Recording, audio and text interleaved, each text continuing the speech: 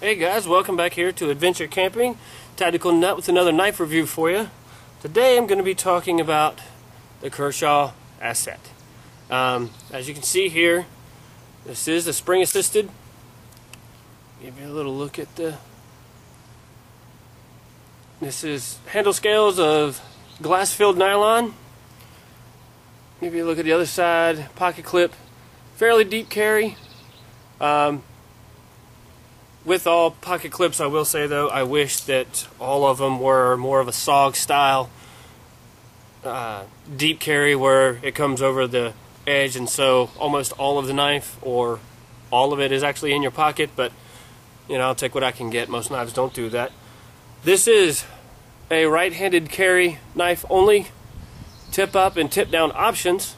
As I said multiple times, I am a tip down kind of guy because when I pull it out of my pocket, I can immediately deploy it and get to work with doing whatever I need to do. Another look at your number. Now this blade style, I love the shape of this blade. Unfortunately though, and you can see the thickness here, very fine tip. This is what I'm just going to categorize as an EDC knife. This is not going to be a woods blade. I say this because, one, the blade's really thin. It is a liner lock, which the lockup is excellent on this, but it is only a partial pillar construction. As you can see, the back is closed in, so that is going to catch a lot of dirt and grime.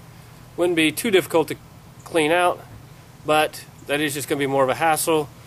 It adds more weight. This is somewhat heavy for a pocket knife, in my opinion, for, you know, a 3-inch blade. The steel, HCR 13 MOV, so excellent budget steel, top of the line, just like your AUS 8. My only complaint, I love this steel, but my only complaint with this is that the finish they put on this one, which I'm probably never going to get again, is called the Bead Blast finish. Now after all the research, because typically AUS 8 steel and HCR 13 are pretty good at being rust resistant, but this one I've had to clean rust off of multiple times, and maybe you can see here towards the base of the blade, some rust is starting to form right down there. Again, because this finish actually makes the steel more prone to rusting.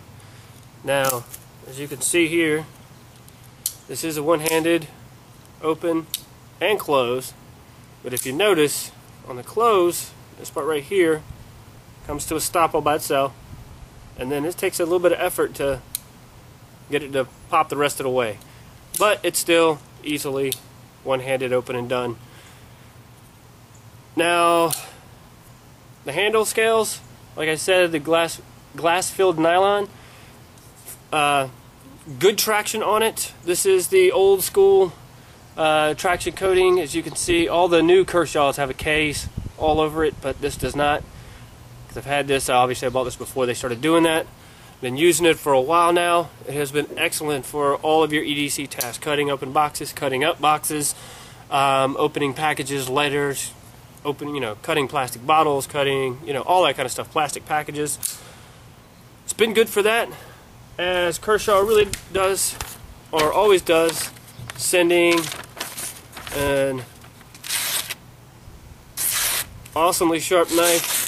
I've touched this up a few times. That's all I've had to do is touch it up, but as you can see here, I could basically, like you would a feather stick, I can do with paper. I mean, it can do some teeny tiny precision cuts, because once again, that blade tip is very fine, so you can do lots of detail work with it.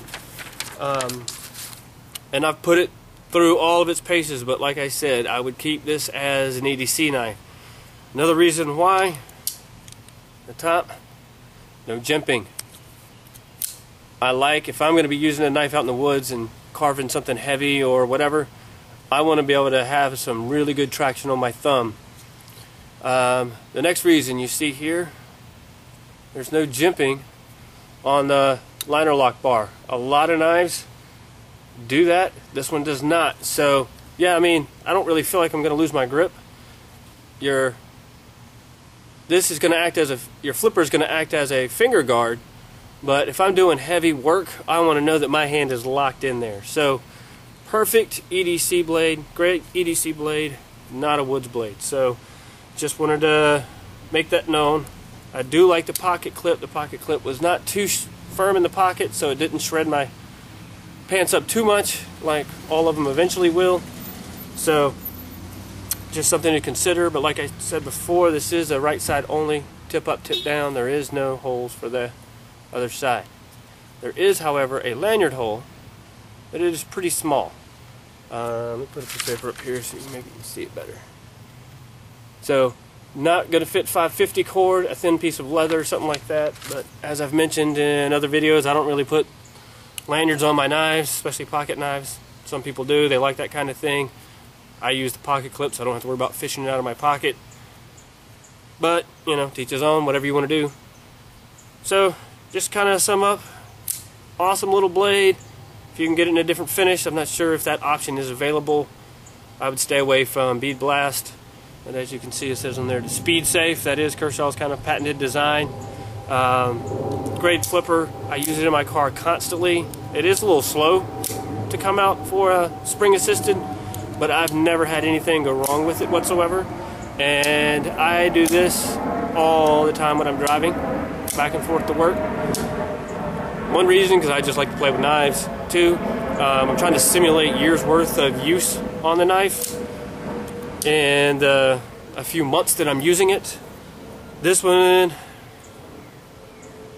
this could almost be a year that I've had this one and been using it. Used it a ton in food prep, but also used it for all of my everyday needs. So it's worked excellent for all of those. As you can see even here,